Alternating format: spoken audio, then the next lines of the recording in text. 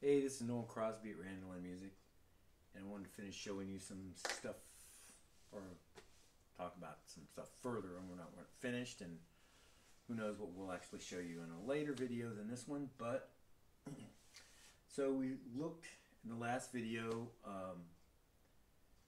how to regraduate tops on violins and backs, and also putting a bass bar in. So this guy, you can see we had it all clamped up. This is the one we put a new bass bar on. I'll show you this. So we're taking all this up. I don't know if you can see how clamped up this was. You need to clamp it up fairly tightly so that it is really down on the top.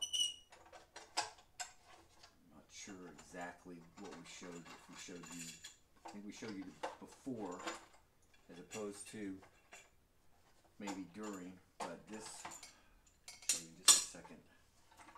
So this was one that had a carved, it was a Hoff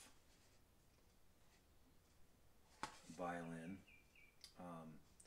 So it had no bass bar in it. Now it has a new bass bar.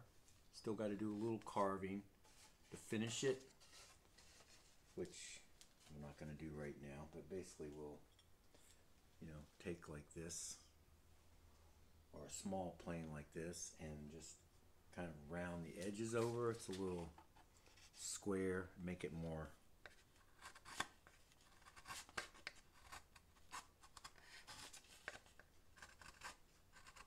round it over and pretty, both ends, etc.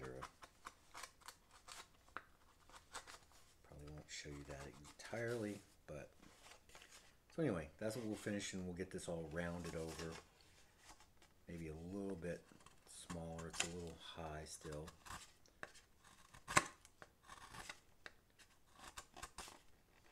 So we'll just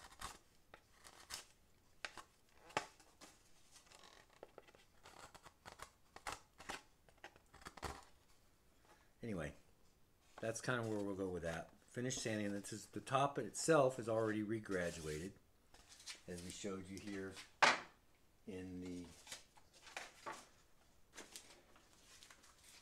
topographical top map, which, to make sure I correct myself from the last one, these are all in 64ths. Then here are the back. So this is the top, which is less, and then the back is even more topographical. Again, all in 64ths. And so this is the hop. We also took the fingerboard off this, which had been jacked up, give it some more angle. These, because as I said, this particular one has, this is all one neck block. The neck, it's kind of I only remember seeing the Germans do this on violins. This is a similar thing that you might see on Spanish guitars, which they call it a Spanish foot. It's more extended, makes it more stable.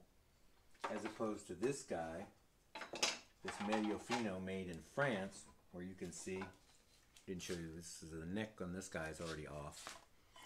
You can see how it has an entire neck block, and then it's carved in, and the neck fits in such a way. Whereas this one, again,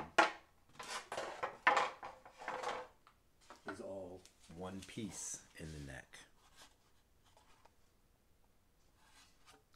So it's carved, then the neck, the sides fit in to this, to a slot in the neck, and it's all glued down. And then it has a separate, of course, end block.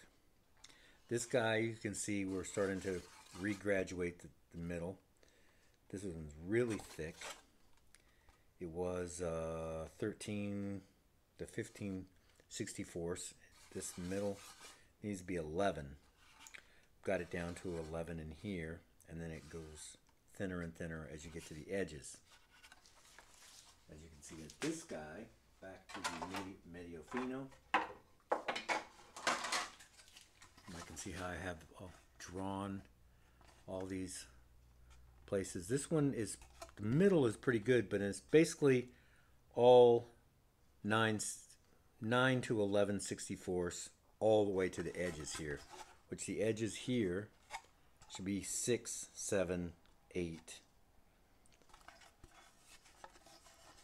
So basically we want to have the middle, the center to be thicker to support the pressure of the sound post, and then the edges thin out and become more thin so you increase the tonal vibrations.